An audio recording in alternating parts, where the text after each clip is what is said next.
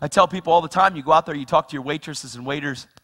You know, I checked into another gym the other day, 2 days ago. I went with Dan, and we went in there, and just a great time. But I went over to get a towel because I didn't bring a towel with me.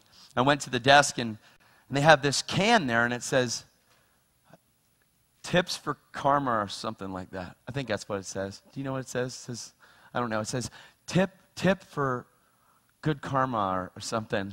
And I'm like, oh my gosh, I tried to live by karma my whole life. There's just, man, it's a roller coaster. Serious. And I'm like, man, I looked at them and I go, you know what? I said, a towel cost me $1. You guys take tips? I said, well, look, I said, I can't tip for karma. But I can bless you because God loves you and God so loved the world that he gave. So I'll just give. Is that cool? They're like, okay. So I shared my testimony, and I'm sharing how I was a drug addict. I share how I was an atheist and hated the church. And I was so angry. I was so mad. I never really saw anybody that modeled anything that I wanted because everybody was about their own thing. You know, for 34 years I walked this earth, and not one person came up to me and told me how much Jesus loved me. Never. And we say, well, that's the evangelist's job. Man, do you know how many Christians I might have walked by in 34 years? Do you know how many Christians you walk by in a day?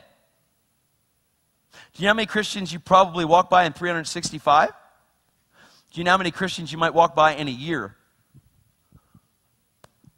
Come on, man. If the shoe fits, kick it off. It's not your shoe, okay? Do you know how many Christians people walk by in 10 years?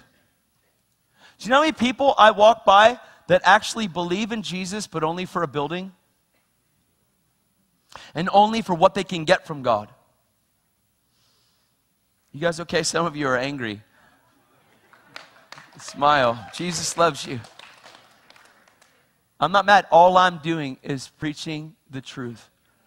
Because if conviction comes, God can transform you. It's not condemnation. It's not guilting you into going and stepping out more. Guilt won't do it. Because then you step out and you're guilty if you don't step out again. That's not it at all. Being convicted and realizing that one day, regardless of what you believe, one day everyone is going to bow. No, one day every knee will bow. Every knee. And right now, I have the ability, when no one's looking, to be on mine on a constant basis. Because that's where I like to live. When I'm by myself, when I'm in my secret place, even when I'm on airplanes sometimes. It just depends. But I like to be in a place of on my knees so I can know my Father. So that I can be completely convicted on a constant basis and realize that one day everyone's going to bow their knee. And I have the ability through humbleness and through being humble and meekness, receiving the implanted word, I talked about it last night, that is able to save your soul. That's the salvation of my soul.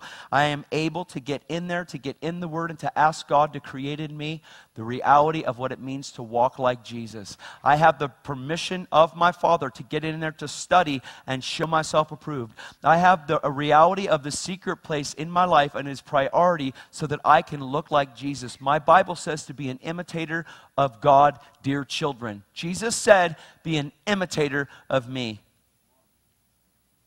God said that He always leads us in triumph.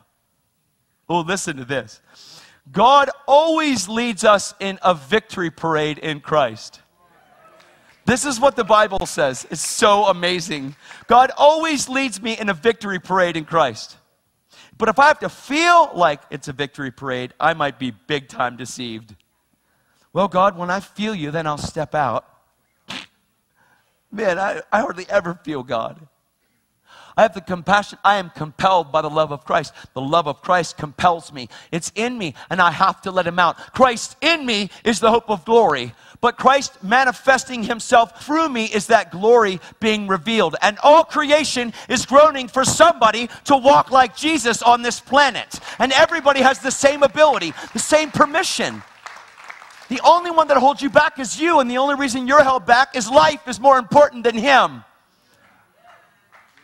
Come on, man, I'm not being mean, I'm being real. We're about to get really intense. This is awesome.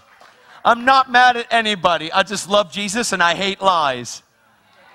I live in truth. I am not possessed by a lie. A lie can't hold me down. The devil can't stop me. He should have killed me when he had the chance. It's too late now. I'm done.